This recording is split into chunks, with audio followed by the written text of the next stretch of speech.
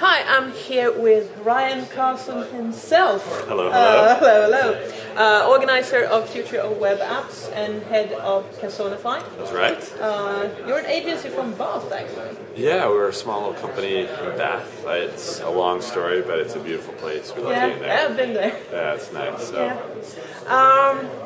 I'm talking to people what gets them excited right now, and what gets you excited now, apart from putting on a great conference here? Well, I'm really excited about how it's become much easier to launch a startup. So a lot of the costs have gone away. So, hosting, infrastructure, that stuff is all now super cheap. Mm-hmm. So now anyone that comes to the show that has an idea, they can build and launch it, in their free time. But what I'm excited about now is sort of the fact that once you build it, okay, the possibilities for marketing it, promoting it now are very exciting. Yeah. There's a lot of new opportunities. With social media really sort of maturing and coming to its own. If you're smart about it and you tie in, really connecting with potential customers with also having a really wonderful product, you can definitely succeed. And I think what excites me is that if you're passionate and talented and you have the time to commit to your product, to your web app, then you can succeed. If you have a small team, you can get to profitability and have a great business.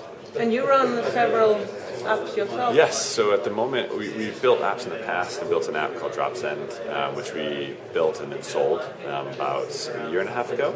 So that was a great experience of learning how to do that. And then we've just launched a new app, which is basically monthly subscription for web designers and developers to get training. So if you want to learn how to write jQuery or do UX, you just basically subscribe and you watch videos to learn that. And that's going very well, thankfully. Great. Yeah, thankfully. It's not a particularly crowded space. No, thankfully not. We have one big competitor that we're planning on toppling them at some point, but thankfully it's not. And we put in 5 years of working with the community of web designers and developers, and thankfully that's given us a great sort of launch pad. So really excited about that.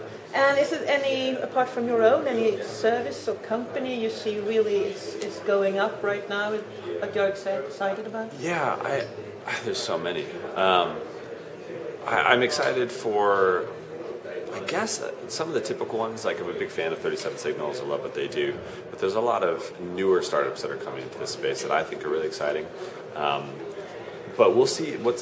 Basically, Google TV is now looking like it's going to for sure happen. Yeah. And I think we're going to see really interesting things happen with media in the next year, and a lot of people building startups by licensing content from big media companies and building new startups out of that. I think that a lot of things about how we perceive, TV and websites is changing so much that in a year we'll see what happens. It's exciting and kind of crazy. Thank you very much, Ryan. Thank you. Ryan and Annika here at Future of Web Apps in London. Bye-bye.